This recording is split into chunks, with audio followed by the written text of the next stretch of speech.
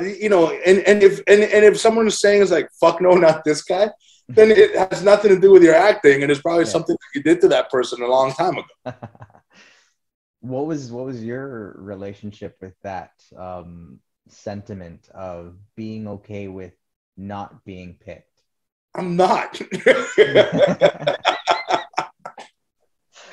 Dude, I'm not. I can say this shit because you know it's the sound bites that an actor's supposed to say.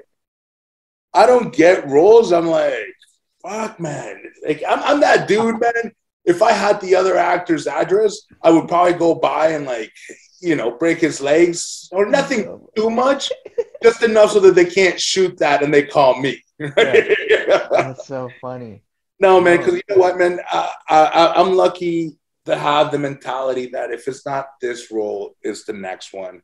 And in my head, it's like I prefer that somebody I know gets it because it's, you know, one of the homies, you know, having food. Yeah. You know, or like if it's not me, I want it to be somebody that I know.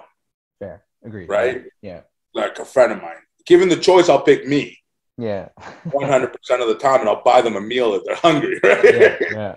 That's but funny. you know, I do want, you know, see other people that are around me succeed, like you said earlier too, right? That's part of it. And do I get upset?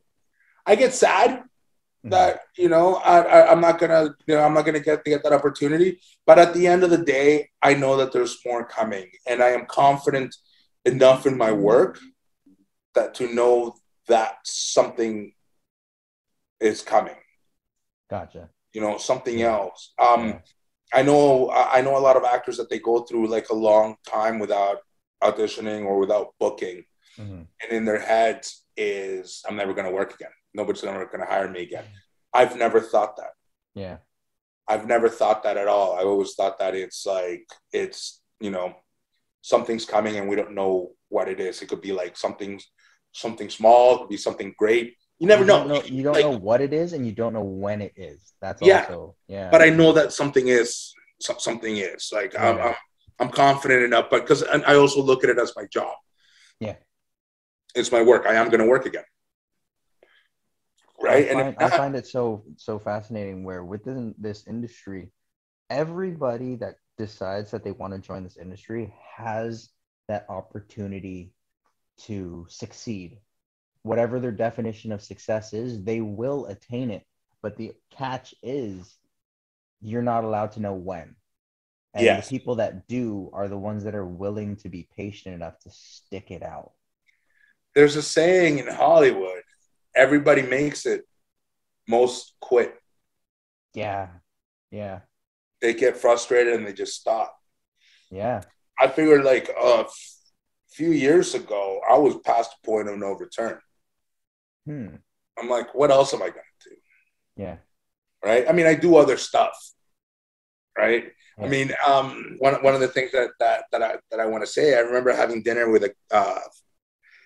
a girlfriend's family, and the mom said to me, "What are you going to do if this acting thing doesn't work out for you?" Oh my God. I had this conversation recently. Go on. Oh yeah. And I said to her, I'm like, I'm going to become a director. She's like, oh, is that easier? I'm like, I don't know, but I'll become a director and I'll hire me as an actor.